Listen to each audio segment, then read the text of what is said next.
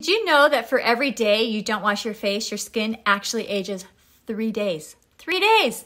So I'm going to show you a fast, easy morning routine that actually works. Use a cleanser that is light and deep cleaning but doesn't suds. Anything that suds can be dehydrating for your skin. Wipe it off with a good microfiber cloth. This is going to help remove any dead cells and extra dirt or anything on your skin. Using a good toner will help balance the pH in your skin. It also is a light exfoliator and helps get off any excess. A variety of serums you could use depending on what your greatest concerns are.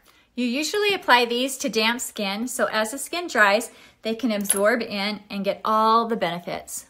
I love using an eye treatment cream because it helps with puffiness, fine lines and wrinkles, pretty much any issues that you have in your eyes.